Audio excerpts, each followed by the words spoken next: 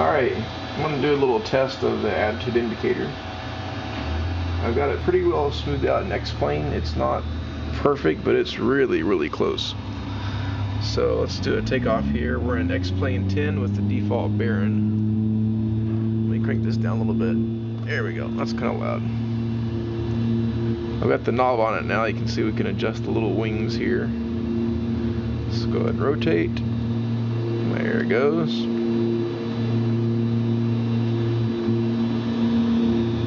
We'll just do some maneuvering here. So the attitude indicator, I've interfaced quite a few instruments now, and it's probably one of the most challenging to get the motion right. The thing about the attitude indicator is, if you look at something like an altimeter or especially like a vertical speed indicator, those instruments can have a little bit of lag. They can drag a little bit. They need to be pretty smooth is the biggest thing. But they don't really have to be, extremely responsive. The thing about the attitude indicator is it needs to be a direct analog of what you see on the screen. It needs to respond instantly to your control inputs. Partly because if you're doing instrument flying with it, it's got to be, really precise. But if you have a sluggish attitude indicator or one that doesn't respond right away, or it jumps around, the whole effect just falls apart.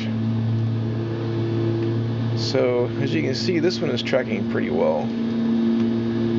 It was quite a task to get it to work as well as it does now. Let's do some more aggressive maneuvers here. There's a fine line between having the instrument jumping around and overreacting versus having it not respond when it should. Like, you can make a really big movement and it's easy to see the thing respond. But when the attitude indicator is really important is when you're doing instrument flying and you're making these small corrections. See that? And you need to see those. Let's see, there we go. So you might notice the roll on this is just a little bit jumpy, but it's almost not noticeable. It's actually pretty darn good.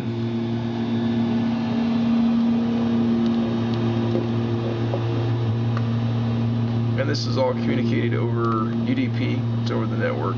There's no USB. So it's a good, fast, reliable system. It's doing about 50 cycles per second to the attitude indicator, and that's I can adjust that if need be, but it seems to work pretty well at 50 hertz. And of course, nice little bonus here, you might have noticed it will do a complete roll, which is pretty cool. And that's kind of nice for me because I like doing aerobatics.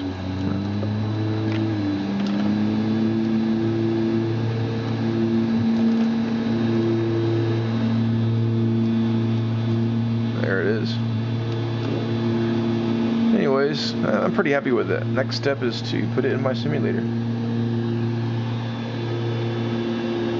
And thank you, Ruthie, for the recording. I've been informed that my video skills are suboptimal. So. Thank you, Ruthie. All right.